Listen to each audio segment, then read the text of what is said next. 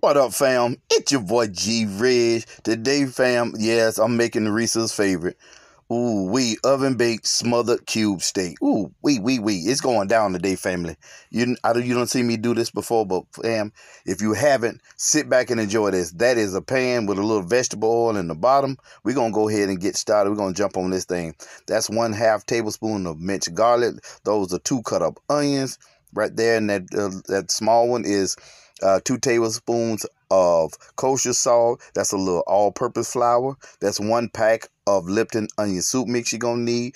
Kosher salt, brown gravy, black pepper. Yes, sir, it's going down. I got 6 pounds of the cube steaks, okay? I'm gonna talk you through it for a little bit, then we're going to sit back and we're going to let the rest play, okay? It's going down today. Yeah, I'll tell you, fam, it was worth cooking because I didn't realize I was gonna get the reaction. Wait till you get to the end to get the reaction. Risa tripped me out today, fam. But I tell you, it came together today. We also have other items on the menu. You know, you had cord greens. We had a little dressing. Made a little small, little extra dressing and stuff like that. Little rice, cornbread, you know the thing. And apple pie for dessert with some vanilla ice cream, fam. It's going down. Yes, the family is coming over. But as you can see what I'm putting on the cube steak. Hey, if you wanted to taste like mine, follow it to a T. That's all you have to do. Now you can put your own spin on it. I imagine that everybody would put their own spin on it. But if you wanted to taste exactly like mine, perfect amount of salt, seasoning, and in my opinion, stick with your boy then. All right. And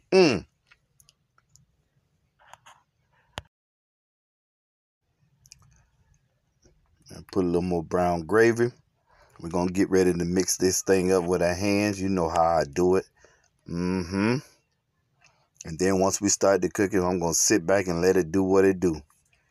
And I'll see you towards the end. All right. There's the 1 pack of Lipton onion soup mix. It's a thing of beauty. You see the icon picture, fam. I'm not going to play with you. I just do what I do for me and mine. Okay. And if I could share it with the rest of you guys, and some people might not like the way I cook, that's fine, but I sure appreciate you coming on and checking me out. All right, we're getting ready to get this thing going on. We're gonna mix it up real good. As you can see, I'm rubbing it together to make sure that seasoning get in both sides of the pan. All right, let's get it.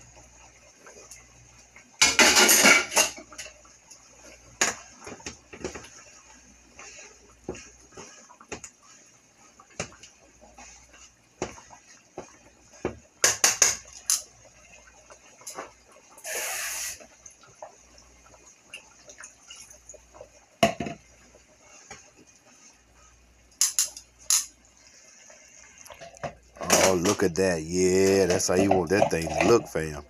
And we getting ready to put this in this oven. Now you're going to bake this. After we add the onions and a little black pepper on top, you're going to bake this with the lid on, okay, for 1 hour. And then for like 5 minutes, I left it in there and I took the lid off, okay, to brown it on top a little bit more, okay. It shouldn't take that long, you know, for it to brown. I mean, because, I mean, with the lid on it, it started to brown itself. But if you want that, like, that little caramel, you know, that little caramel look on the top, take the lid off for a little bit. We going in, all right? And 1 hour later, bam, mama, there goes that man. Don't that look juicy and succulent? I'm gonna let Resa try it towards the end and let her reaction let you know what time it is, okay? Ooh wee. Now here's my finished plate. This just what she wanted right now. We have more items, of course, on the menu. What a thing of beauty. And here we go. As she going in. Anyway, fam, I love y'all to life. G Rich out. Her face says it all. In your mouth. Bye, fam.